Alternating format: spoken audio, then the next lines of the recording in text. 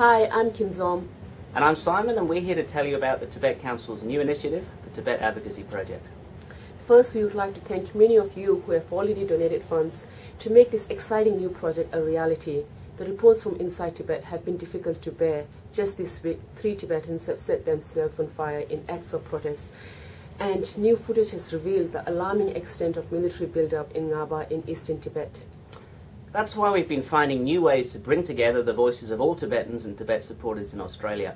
It's time to get the message direct to our decision makers that Australians want to see real action in support of the Tibetan people. We began by bringing together a group of 12 Tibetans from across the local communities. Right now, these Tibetans are receiving intensive training in public speaking, media, and how to put a persuasive argument to our politicians. They are getting ready to head to Parliament House on 19th March.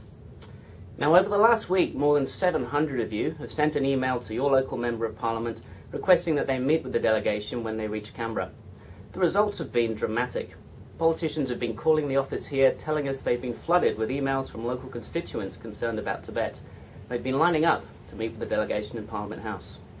In all, the Tibetans will be meeting politicians from every state and territory, from every major party, and from both the Senate and the House of Representatives.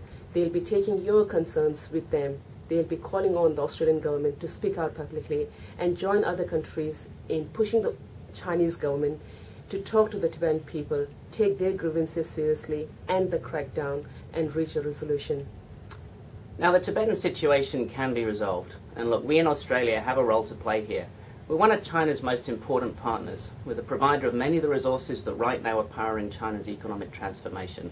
We know that Australia is well positioned to influence China on Tibet, but this is only going to happen once our decision makers know just how great a concern this is to their constituents. We have little more than a week till we land in Canberra. We could not have made this project happen without your actions and donations. By emailing your local MPs, you have opened up many more doors for us in Parliament House and have already ensured the success of this project. But we do still need to raise some more funds to get the team to Canberra, and importantly to be able to continue this work after the Advocacy Day itself. Now, whether it's $10, $20 or a much larger sum, I can assure you these donations do all add up and they do make a big difference. To make a donation, please go to www.atc.org.au/TAP and follow the instructions. So when our team heads into Parliament House, they will know that they have the voices of thousands of Australian Tibet supporters behind them. And look, we can't wait to let you know how it all goes. Tujiche, Gyobujeyo.